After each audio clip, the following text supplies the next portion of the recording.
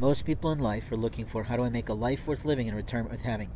When I sit in the beautiful morning waking hours, listening to the birds, watching the guys for construction who've been building a building for many months walk by to go to work, I'm recognizing my life is different from theirs.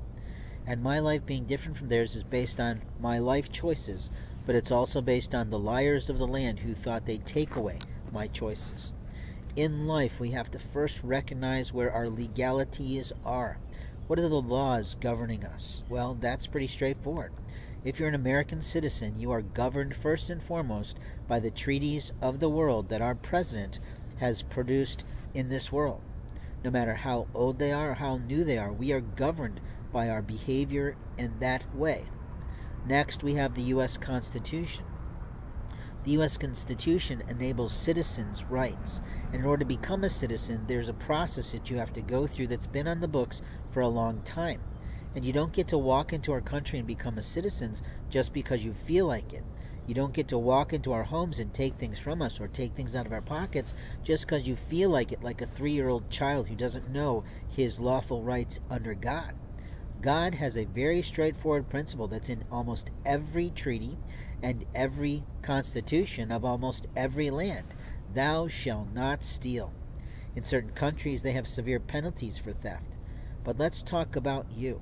What are you stealing from God today? What rights are you taking away from the Lord above? I am often wanted to be helped by young, beautiful women who have compassion in their soul and a movement from God in their spirit, and some boy who's just happened to be standing next to her because he sort of likes her or sort of is a friend with her will talk her out of God's rights. The liars of the land are men. They do want to get laid, they do want to get paid, and they do get paid more than women, but there's some reasons for that. It is true that we need more equity in pay, especially for single mothers.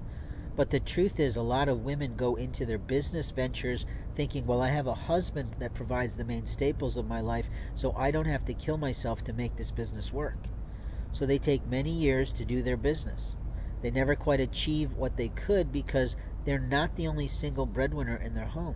Now, that's not true for every woman, but that is the truth of what I've experienced in Midwestern communities, at least in Indiana. I can't say that's the same in Illinois, where cost of living is higher. I can't say that's the same in other areas like Georgia or North Carolina, where people are maybe flying higher. But my point is that we have choices in life, and those choices in life align underneath laws, first and foremost, of all the governing nations that we support, not at all that we support in our own world, our own station, our own nation, our own city, our own life. Those U.S. amendments to the Constitution govern our life. And thou shalt not steal is very much a part of the Constitutional Amendment number 4.